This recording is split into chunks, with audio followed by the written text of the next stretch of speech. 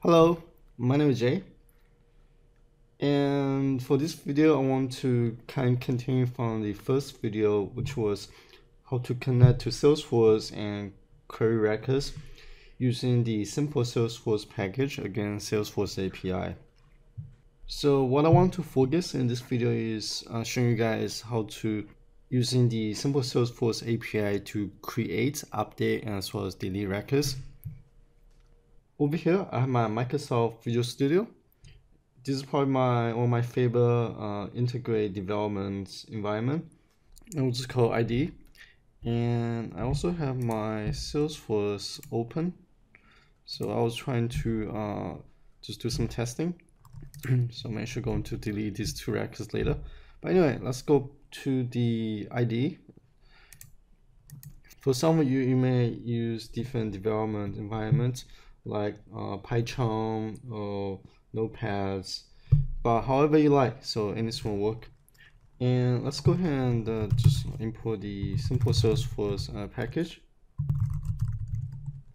and I want to import the Salesforce class.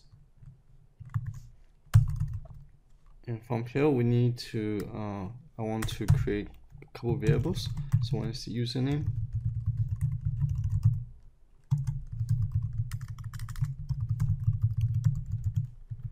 and password, and as well as the sandbox variable, so indicate whether or not if you're trying to access a standard or developer Salesforce environment, then you want to use 0. But if you're trying to access a sandbox environment or testing environment, then you want to use 1 for your sandbox variable. And token, so I'm going to copy paste my token. So if you don't know how to get your token, I have a video that in my description below that you can take a look, and it's a tutorial video that showing you how to get your security token, as well as the Salesforce instance. So that's your Salesforce URL, so which is the na certified.salesforce.com. It should be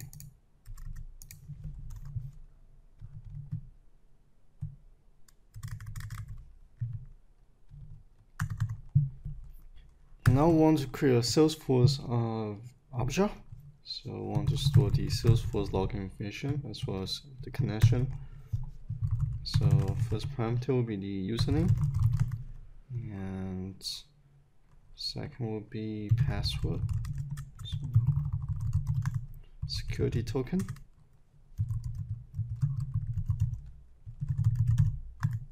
oops, the comma, and instance URL, so instance,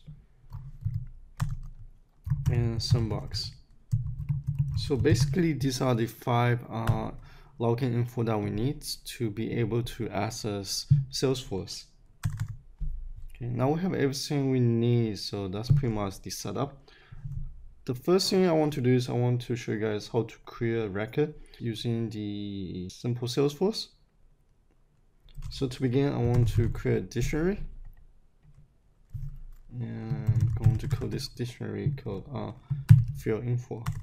So this is where you're going to populate the field information that you want to populate when you create a new record.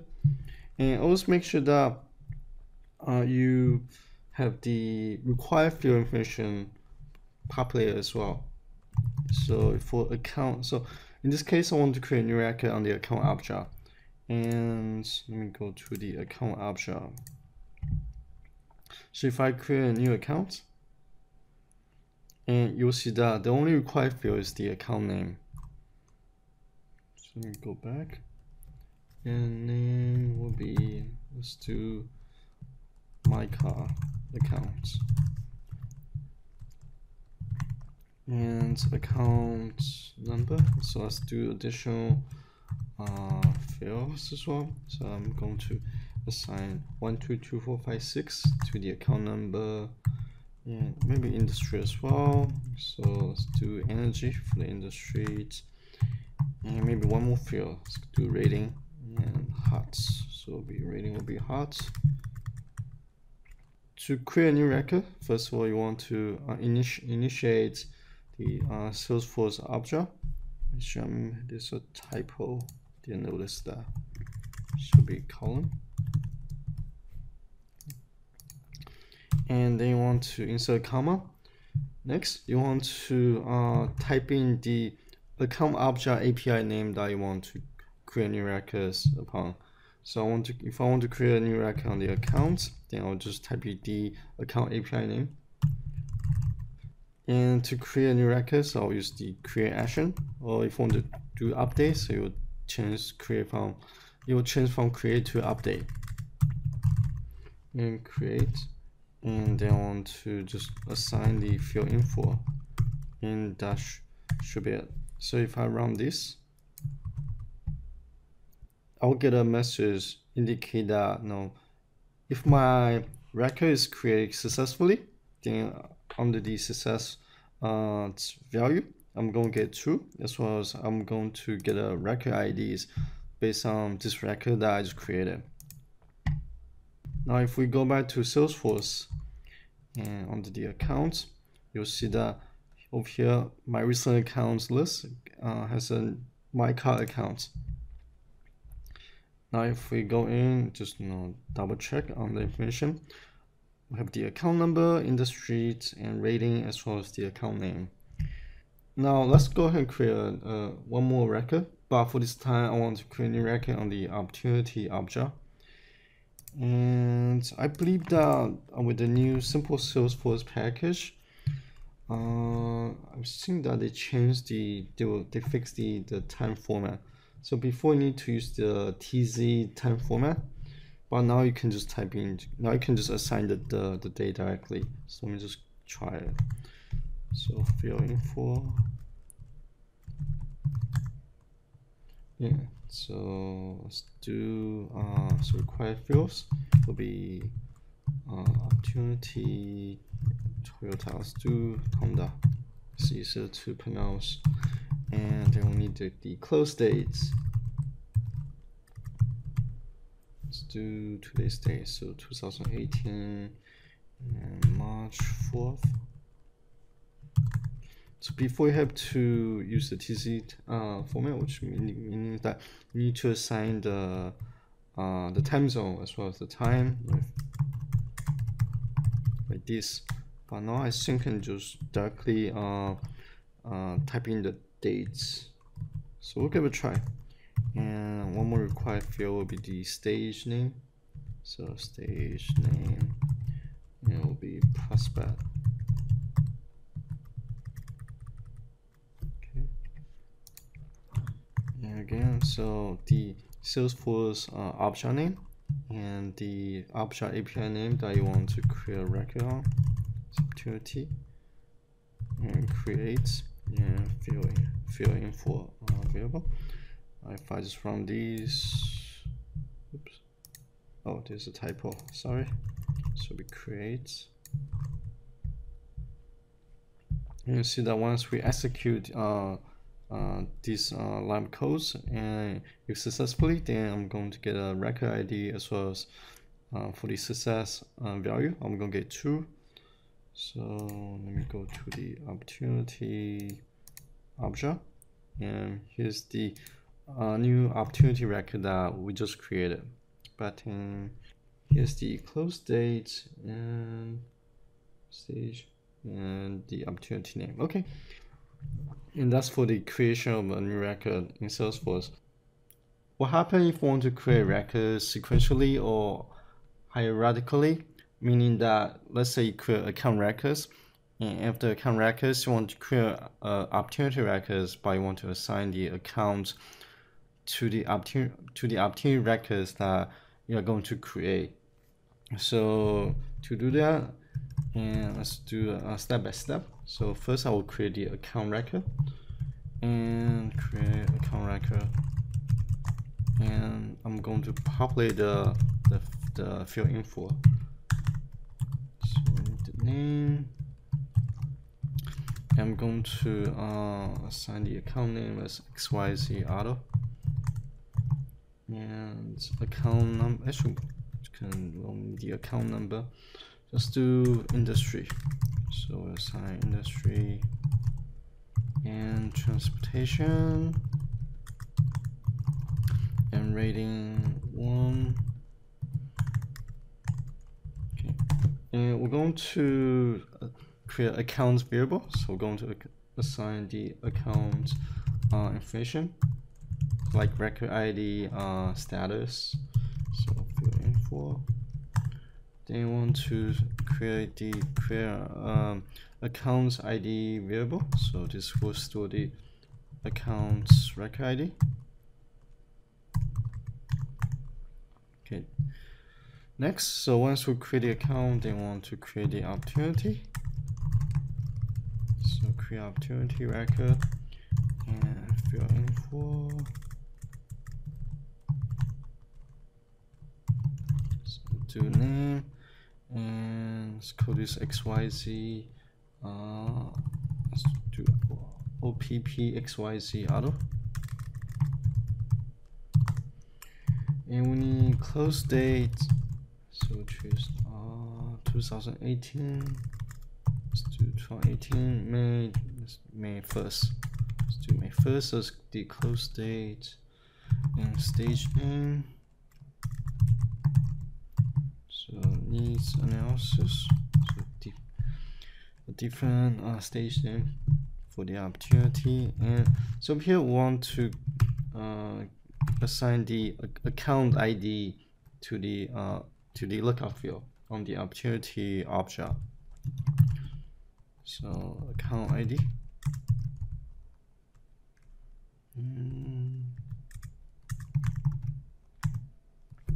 And that should be it. So again, the Salesforce object and Salesforce object API name. So opportunity.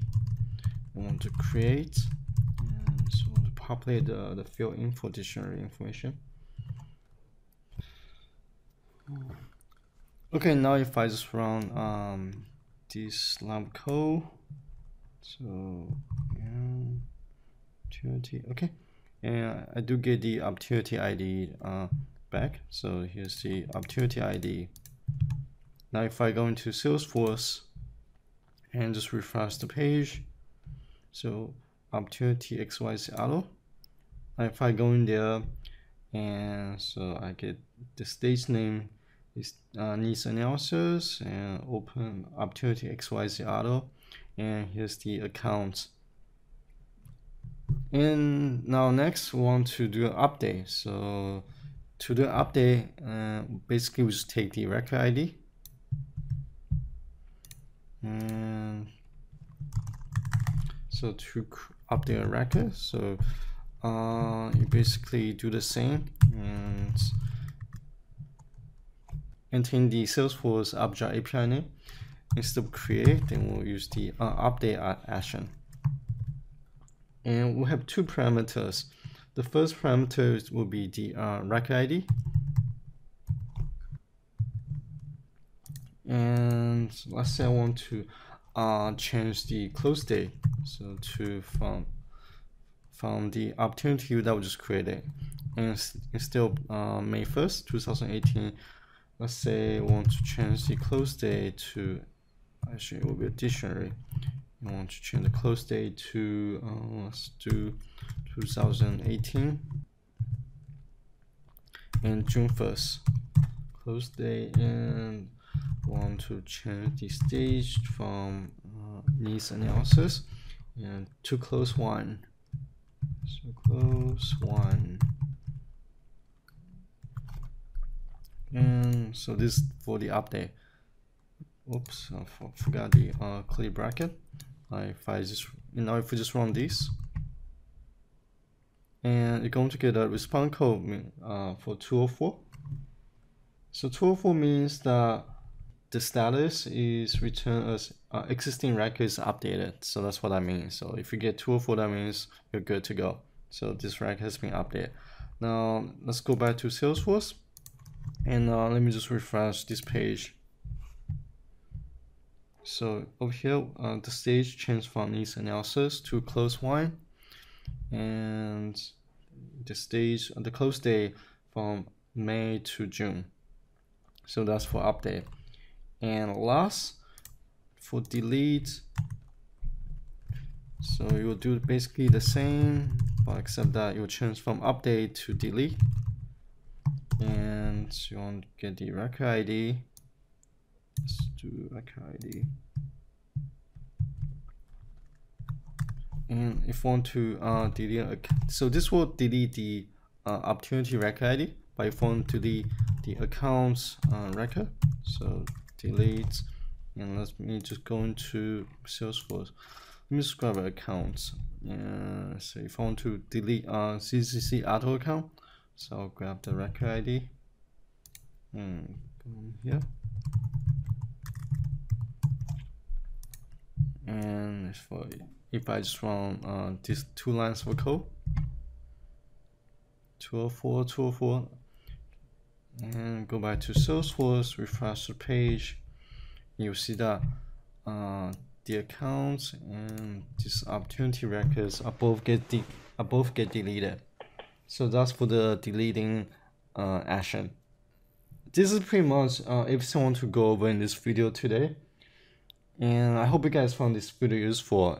If you have any question or any comment, suggestion, please feel free to send me an email or leave a comment in the comment section below. Thank you for watching, and talk to you guys soon. Bye bye.